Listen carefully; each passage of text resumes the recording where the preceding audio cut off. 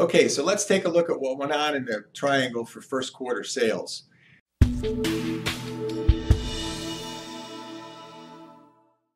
The first thing was that traffic for showings was way up, 12% year over year, and inventory levels were down 15%.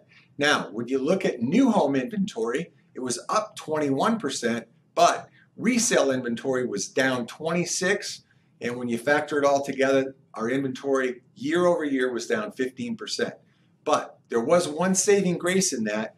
Year over year, we had 5% more listings coming on the market this year than we did last year.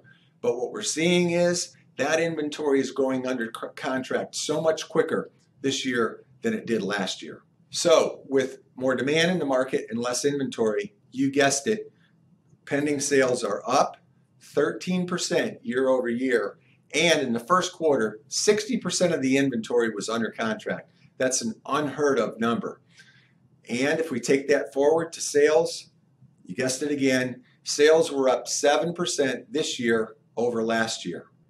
So the last factor, pricing. Everybody wants to know what's going on with pricing, and you guessed it, pricing was up 7% year over year, and even more important, resale pricing was up 9%.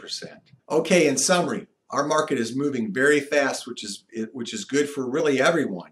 Number one, if you're a homeowner and you're thinking about selling, it's real good. You're going to get maximum value for your home.